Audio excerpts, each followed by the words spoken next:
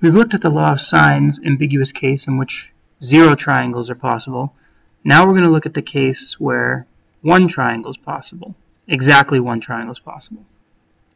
So again, let's get our setup here. Let's say that's going to be angle A. That will be angle B. We need to figure out where angle C would have to go on this line. And that means that this is side C. And let's say in this case, angle A is 30 degrees.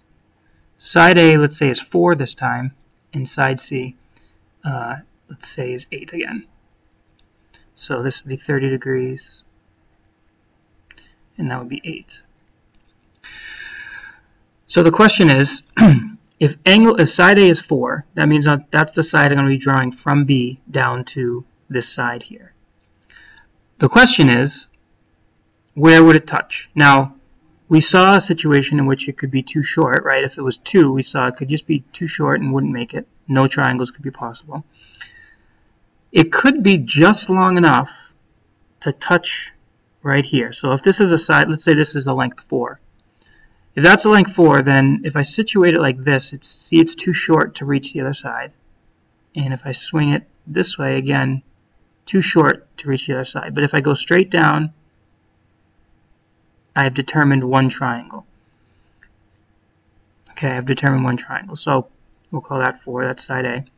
What that means is this is a 90-degree angle. So sometimes the information is given such that there's 1 unique triangle determined because this side A here is just long enough to reach the other side in 1 way. Alright, so if that's, at this point we actually know a lot, because if that's a 4, this has to be 60 degrees. Angle C is here, it's 90. And angle B would be 60 degrees. Hey, what do you know? It's a 30, 60, 90 triangle. That's just a coincidence for this problem.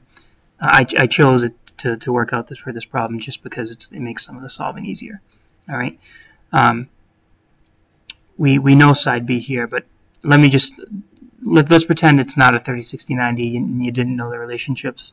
What you would do, because again we won't always have the image here, the picture here. What you would do in this situation is, if this is the situation you started with, you'd go, okay, I'm just going to apply the law of sines. Sine of 30 degrees divided by 4 equals sine of C divided by 8. And when you solve this,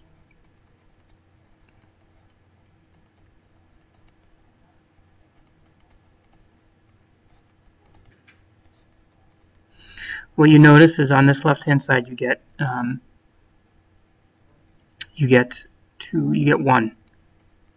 right? 8 times sine of 30, you'll notice if you put it in the calculator, or you should all know the sine of 30. That's 8 times a half, which is 4, divided by 4 is 1. You get sine of C is equal to 1. And whether you recognize it at this step or the next step, if the sine of an angle is 1, that means that that angle is 90 degrees. 1 is 90 degrees. And you'd put that here. And then at that point you have noticed that this is 60 degrees. And then you solve for this side here. Okay, which incidentally it should just be 4 root 3. Right? But the point is that this is how you know that in this situation 1 triangle is formed. It's when this happens, that angle is a 90-degree angle. And visually what happened was that this side it happened to be the one that went directly from B to C, forming a right angle with this opposite side. So here's a situation in which 1 triangle is possible. Okay, and in the next video we're going to see when 2 triangles are possible.